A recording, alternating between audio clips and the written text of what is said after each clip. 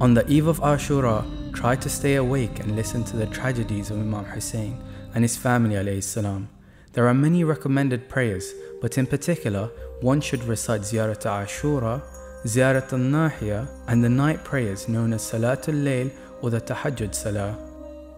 On the day of Ashura, contrary to popular practice, fasting is not recommended on this day. However, one should stay away from food and water until late afternoon, in remembrance of the fact that the camp of Imam Hussain alayhi salam were denied food and water for 3 days.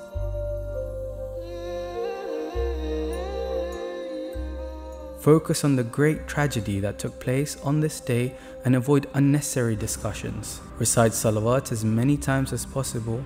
Recite Surah Al-Ikhlas 1000 times or as many times as you can. Repeat as many times as you can, Allahumma il'an qatalat al-Hussain wa awladihi wa ashabihi. O Allah, condemn and withhold your mercy upon the killers of Hussain and his family and friends.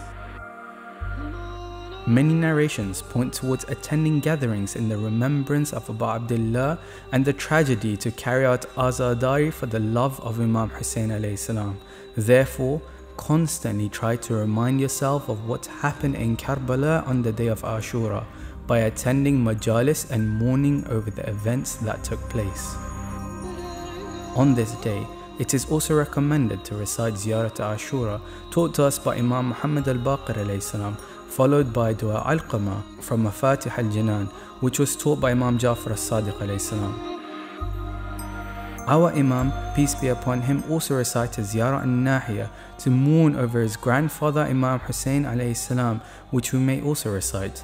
There are also many recommended prayers which can be found in Mafatih al-Jinan.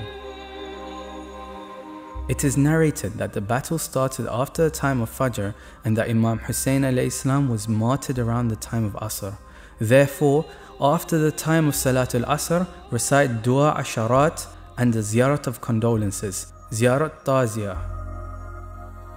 Finally, recite the short dua that Imam Hussain alayhi salam taught to his son Imam Zainul Abidin alayhi salam when he came into the tent to bid farewell to his family members. He said, "Whenever you have a special need or are faced with any calamity or crisis, or are inflicted with any grief or hardship, then recite the following supplication."